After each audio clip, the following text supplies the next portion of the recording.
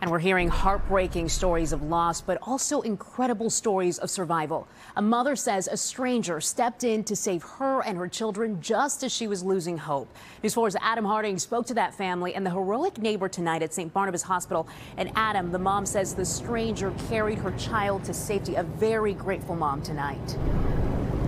Guilma, she is just so thankful her little girl is alive. An incredible story here. This Good Samaritan lived near the top of the building. He, like so many, was running down the stairwell trying to evacuate that building when he saw a mom and her children struggling with all of that smoke as it was filling up the building. He asked if they needed help. She said yes. He grabs a 3-year-old little girl, wraps a blanket around her, a jacket, puts her in an ambulance as he and the little girl rush here to St. Barnabas.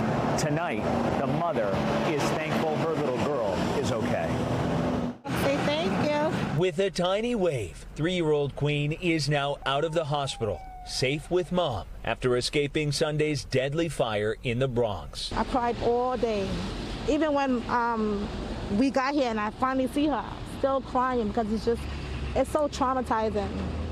Your day, you wake up thinking your day is going to be like this, and it happens to be something that you was not expecting. Fatima Woods says she and her children struggled to make it out of the 19-story high-rise. We were trying to make our way from the 9th floor down to the exit. The smoke was quickly filling the building. They were stuck. But when they finally reached the stairwell, a stranger stepped in to help. Me and him bumped into each other. He asked, did we need help bringing the kids down? So I told him, yeah, so he grabbed my daughter. As soon as I got down, the kid was cold. She didn't have enough clothes. So I took off my jacket and I wrapped up my jacket. Then I went to an ambulance for her to come see if she's okay. Mohammed Keita didn't hesitate. He says he carried the child to safety, getting her to an ambulance before the rest of her family even made it out. Both were taken to St. Barnabas. They are okay. I was just sitting down and shaking, like people just going through. They couldn't breathe. They're performing CPR, cardiac arrest. Like I never seen something like it. So I was just shaking the whole time. Without him, what could have happened? Only God knows. It could have been way worse.